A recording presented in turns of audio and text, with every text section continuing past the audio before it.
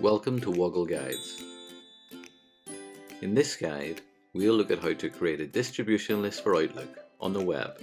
Let's get straight into it. I'm logged into Microsoft and I'm in my Outlook inbox on the web. Creating a distribution list in Outlook is quick to do, but can be a little tricky if you've not done it before. In this guide, I'll explain how you can do that in 5 simple steps. I know that sounds like a lot, but each step is super simple and we'll be done in less than 4 minutes. We'll start by opening the Contacts area of Outlook. I can do this by moving to the navigation pane on the far left of the inbox. You'll see there are a number of icons shown here, but the one we're interested in is the small people icon. I'll click on this once to choose it. The Contacts section is then presented. This holds all your existing contacts and allows you to manage your groups and contact lists in Outlook. We're now going to set up our distribution list, and to do that, I need to move my mouse pointer to the New Contact button at the top of the inbox. I don't want to create a new contact, however. I want to create a new group of contacts. So to do that, I'll move to the drop-down arrow on the right of that button. If I click on that, some further options are presented. In Outlook, distribution lists are called contact lists. Confusingly, this drop-down also offers you the option to create a new group. Groups are totally different to distribution lists. They allow you to create working spaces for team collaboration, but we're going to ignore those for this guide, and I'll choose the New Contact List option to open that feature. A pop-up window then appears that asks you to provide your contact list details. We'll start by giving it a name. You'll then need to add the email addresses for this contact list.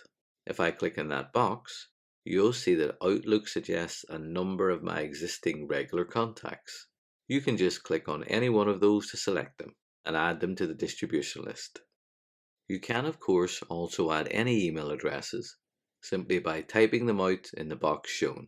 Click on the large blue Add button to add them to your contact list.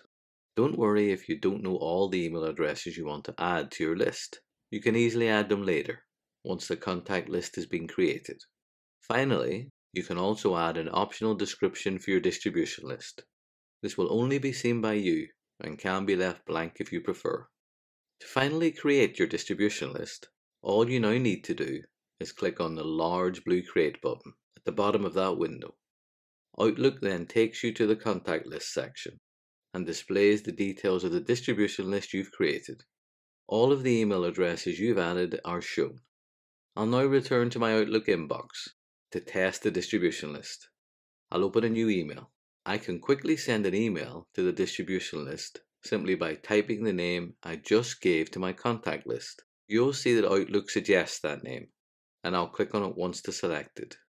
Once the contact list has been added, I can then confirm that all the email addresses I've entered have been correctly added by clicking on the small plus sign on the left of that contact list name. All the members of the contact list are then displayed, and this email can then be edited and updated in the usual way. I hope you found this Woggle guide useful and learned something new. If you have, please like or subscribe for free, so that you can find out when new guides are available.